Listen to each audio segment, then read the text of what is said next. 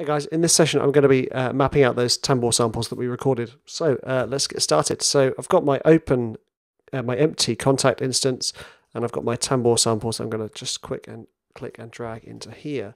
Now let's just get started. So here we go. Mapping editor, please. Select all, which you can do like that, which is for me Apple A. Automap setup.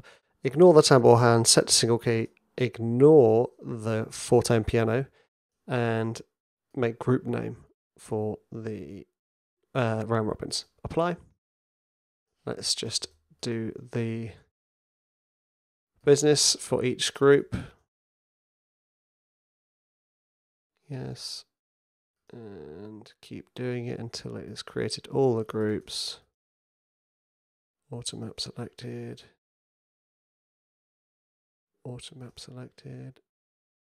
There we go. Job done. Now if we play it. That sounds so cool. It sounds like a taiko.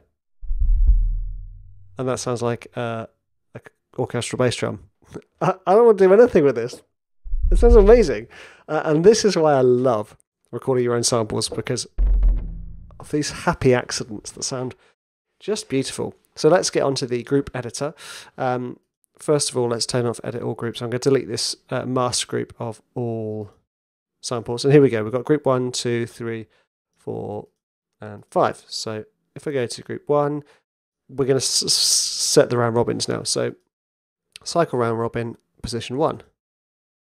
Cycle round robin, position 2. And then we'll do this for the others. Cycle round robin, position 3. Cycle round robin, position 4.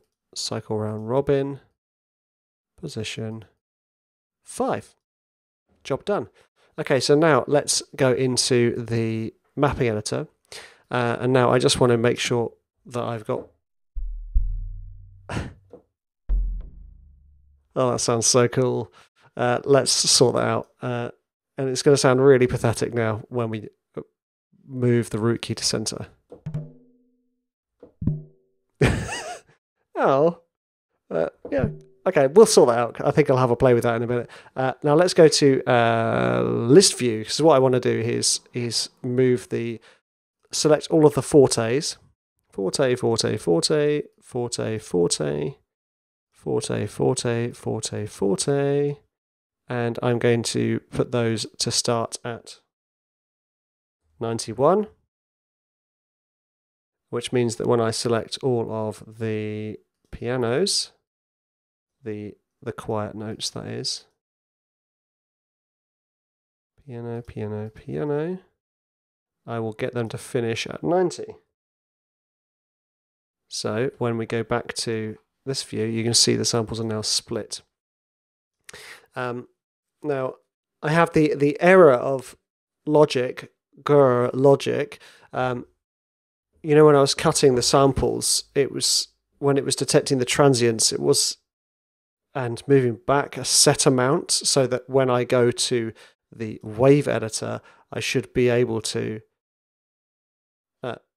do this, move 1, and then to all selected zones, copy current sample start time. And that should work, but it doesn't. So let's have a look. See? Oh, wait. Well, especially if I don't do that. Let's move these guys up. And let's move this. Let's see, move that to one of them. To all selected zones, copy current sample start settings. So now if we have a look through all of them, that's not right. That's definitely not right. So annoyingly, logic and my well thought out shortcuts have backfired on me, which sometimes they do, which is really blooming annoying. But luckily, I am not recording a hefty instrument here. I'm recording my tambour. Now let's just move all these guys like this.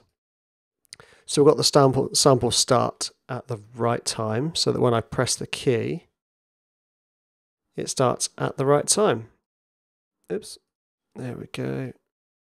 I have to say, I'm really excited to pitch this down again because that sounded amazing.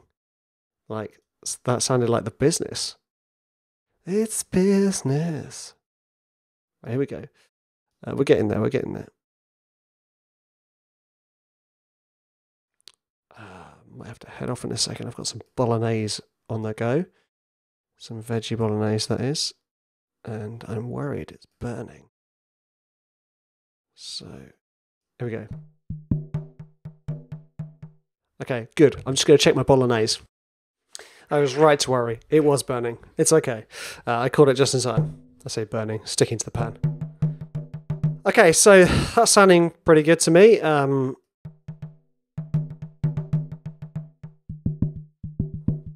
Yep, so I'm just playing them super quick. Now I want to go to the modulator. So I'm going to go to Group Editor, edit all zones, undo that, and I'm going to go to Factory, do a preset of Never Ending.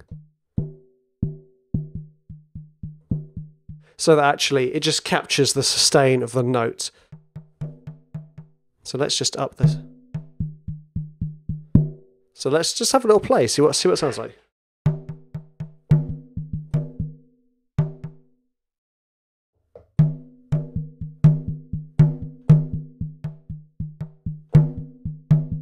You know, that's actually pretty playable. I'm pretty chuffed with that, actually. So let's just go to the mapping editor, switch list view, select all again. Where are you? Control A. And I'm going to move the root up and see what that sounds like.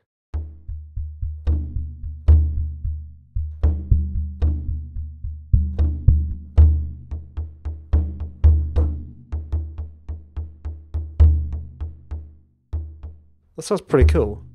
Let's move up here.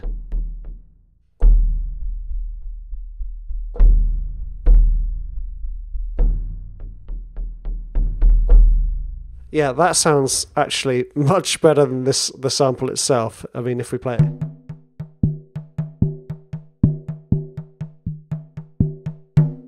Whereas this...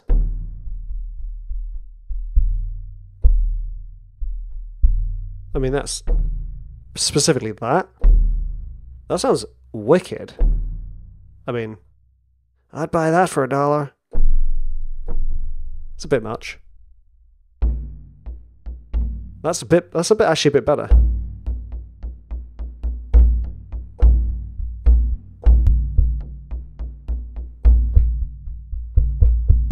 There we go. So what I hear there, that's why it's quite good to play through the sounds. What we're hearing there is one of the waves in the up here is clipping, is that one, because the note,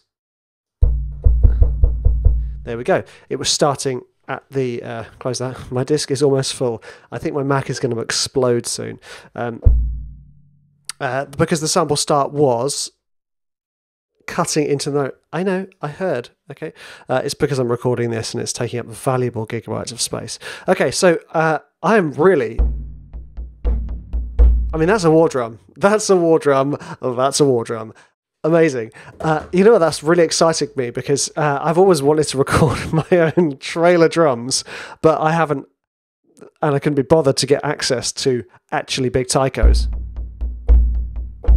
Who needs that when you can have a tambour tuned down at 1.5 octaves? That's immense. Right, I hope you have as much fun sorting this one out as I have done. Because that, I mean, this is the beauty of it. It's a really small instrument, really simple. I recorded 5 round robins with just 2 velocity layers, and it sounds great. And actually, I think the 2 velocity layers is a real sweet spot for me, actually, because as a inconsistent player, you know, having to do more than 2 is a bit, my brain doesn't handle it so well. So go and have fun with mapping these out. And I mean, that sounds wicked. Let's go the other way. Oops, sorry. Remember, it doesn't have an undo function. Where was it there? Okay. Let's just for the fun of it, just before you go. Yay, little tin drum. Cowbell. How versatile is this? Again, this is the wonderful thing about sampling at 96, because then you can do this. Enjoy, guys.